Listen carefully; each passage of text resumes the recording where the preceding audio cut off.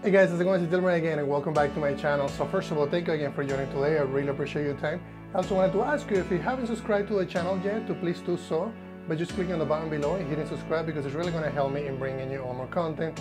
Today I'm pretty excited because I'm going to continue the videos on Visual Effects Graph. I've been experimenting with Visual Effects Graph and I created an effect that I think you're going to really enjoy that looks like fire. So this is what I'm going to be creating and I'm really excited about showing you the graph. So let's jump into Unity and start working on it. Alright guys, so let me show you what I have so far with this graph, and I want to give you an overview of this project. This project is also available in patreon.com if you want to download it, or you can also watch me and look through the notes and create it all the way from scratch. So what I have right now is I'm looking at a scene called Fire Effect, and if you look at the fire, this is what we are going to go through and look at some of the different nodes that I have on the graph. I also have multiple examples in this project. I have also a sun effect. If we go into, let me go ahead and double click on the scenes, and there we go. And this is the sun effect that I also posted in Twitter. We also have a fire collision effects, which is the same fire effect, but except there's a sphere that is colliding with the particles. You can see that they're kind of going around, and that's because there's a sphere collider in the way of the particles. So let's go ahead and go back into the fire effect and then look at what we're going to be looking at. So I really enjoy making this. It actually turned out better than I thought it was going to turn out. So how do you make something like this? And honestly, what I would recommend that you do if you want to create something like this is you always start from, lower particle count. So obviously on this one I crank it up and I have a lot of different particles, but to achieve that effect you have to start small. And that's what I normally do when I create an effect. I always start with the lower rate and I always start with the lower capacity. So right now the rate is set to about, let's see, 100,000. And the capacity is set to 2 millions. And that's because this is the final version. So I've been moving these particles up and down and then playing around with different nodes. So the rate, like I said, is 100,000. The capacity is 2 millions. I also have the bounds already set. And these are some of the nodes that I have on the initialize component. The initialize component has the velocity random pre-component. I also have a set lifetime random. Unity also has these checks, like if you wanted to uncheck this one and see how it affects the graph, you can see how that affects the graph. It actually doesn't change it, at least this one. And that's because I'm actually looking, I did it again, I already did this mistake before, but let me go ahead and pull that. This is for the sun. So it's very similar actually to the graph that I'm going to be demonstrating. So let me go into this one. And like you can see, I already have 100,000 and I also have 2 millions on this one. So if I uncheck the velocity per random, you can see that the graph is basically regenerating. So I'm going to check it again. And if I uncheck the set lifetime random, it also gets regenerated. And then, so it looks like these two are not really affecting the graph as much. But one of them that it is the position sphere. So if we go ahead and change this, you're going to see that there's a little sphere on the very bottom. And this is kind of like it's basically the emitter. That's where everything is starting. But if I wanted to change the radius and make it more like, a little smaller, so we just have a line of fire, we could do that. So a position sphere allows you to basically position all different particles around a sphere. In this case, I'm not using that as much, but I do have it a little bit on the very bottom. You can probably just do it like I had it. So I have it set to position mode surface. The span mode is set to random, and then the center I have it at 0, 0, 0, just at the pivot point, and then the radius is 0.15, and then the arc just allows you to change the arc around the angle of the sphere. So in this case, I'm just going to crank it up all the way. So that's everything that I have on the initialized particle. And then the update particle is where a lot of the physics are happening. I have 3 different nodes. One of them is conform to sphere. And if we change this, you're going to see that the graph starts changing. It looks like it's palpitating like a heart. So if I uncheck this, you can see that now it doesn't really look like fire anymore.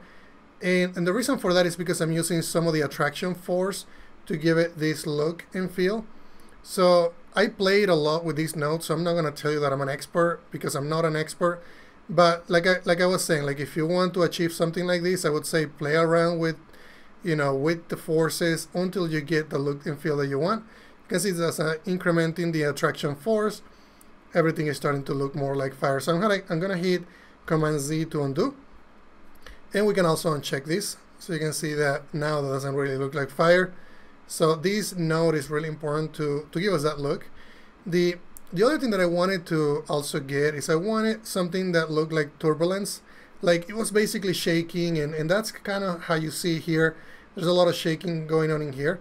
If I uncheck this node, you're gonna see that now it doesn't look like what we would expect. So the turbulence is one of the nodes that I really like using because it gives you a really realistic look. And the algorithm that I'm using is the Perlin algorithm. And then I just have some of these settings.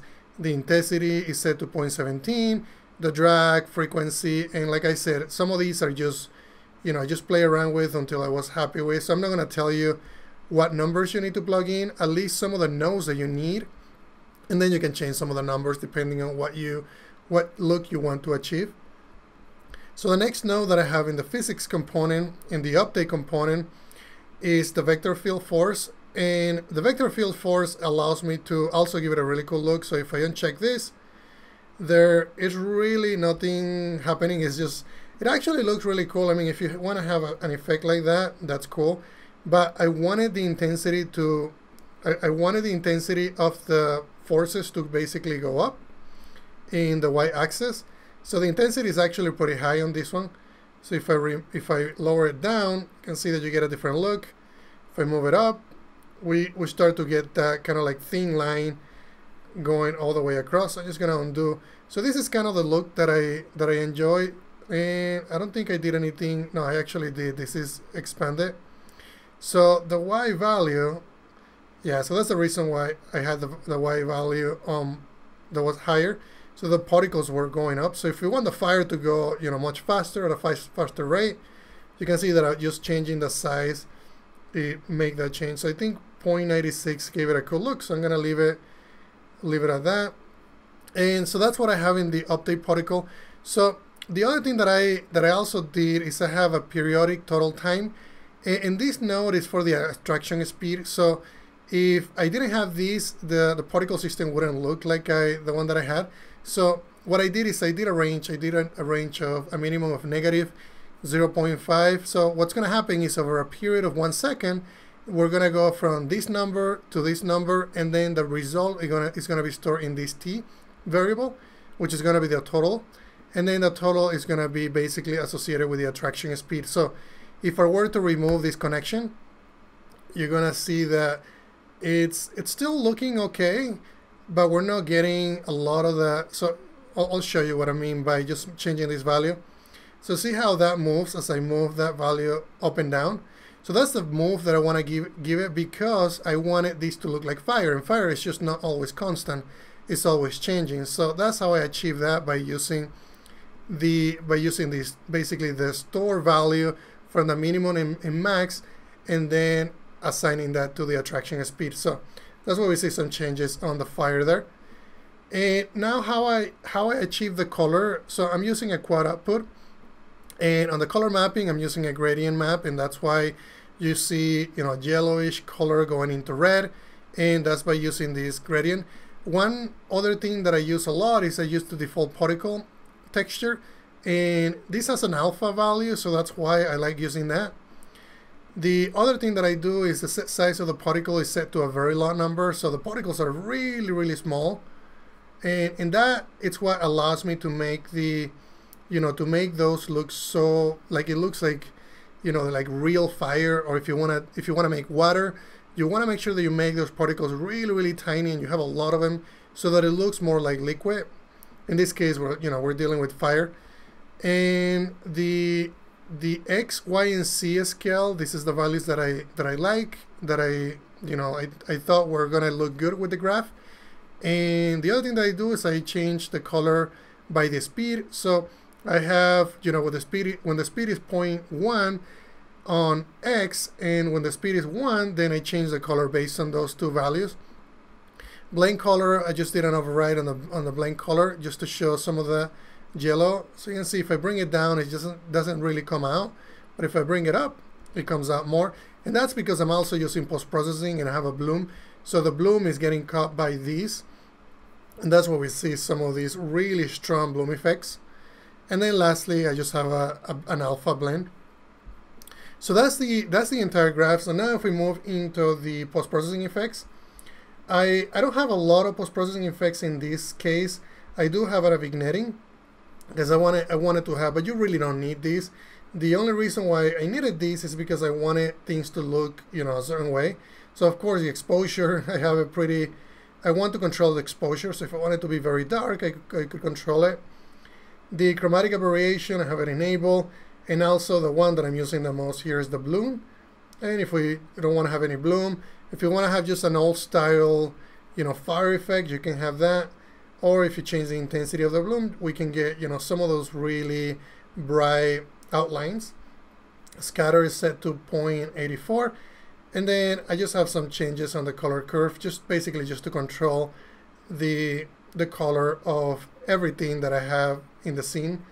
Basically is the master override. So that's everything that I have in this node. Let me show you on this graph, the other graph, which is the fire collision effect. That one has a collider, and that one actually looks really cool. I'll show you how that one works. And let me go ahead and change the scene. So we're gonna go into my fire collision effect scene. And some of these lines are just, honestly, they're just remarkable. I really enjoy making this. But what I want to show you is the only change that I have on this one is just a collider. And how we can change that in real time is actually Unity did an amazing job of allowing us to change that. So look at what I'm going to do. So I'm going to go into the hierarchy. I'm going to select the node that has the visual effect attached to it. Then I'm going to go to my graph and I'm going to click on target object. And I'm going to do that one more time, and then I'm going to click on attach. So now that I have attached, now you're going to select the collide with Xsphere or the collider that you want. You're going to see that now I have access to the collider itself. So what I could do is I could move this back, I can move it forward. I could animate the position of these if I wanted to as well, because the position is stored in this node right here, in the sphere. And you can see that the value of Z is moving, so I could animate it if I wanted to. Or I can maybe crash against the main node to make an explosion. So there's a lot of things that I could do with this implementation. So the other thing that I could do is Unity has these handles on each collider. And in this case, this is a sphere collider. So I could change the size of the collider. I could increment the size of the collider. If I wanted to make it smaller and then move it, you can see how that it's now affecting. So if I wanted to do something like this, maybe make it smaller. Or maybe we would put this one right here because we wanted a different kind of like fire effect. Maybe that was going to be a meteor. And, there's just so many things that you can do with things like this. So you can see how easy I was able to make just a different change. Maybe that is a fire meteor that it's coming through us. And then I could just change, I could animate this. And then all of a sudden you're getting a little bit of, randomness on this graph. So let me just go ahead and undo, and then take it back to what we had, and a couple more. And maybe what I'll do, I'll just make it a little smaller here. There we go, something like that. So that's everything that I wanted to show you guys. If you guys have any questions, please let me know. Alright guys, thank you much for watching this video. I really appreciate your time, and if you have any questions about anything that I show you on Visual FX Graph, please let me know in the comments. Also be sure to check out GameDev.net because they have great resources for game developers.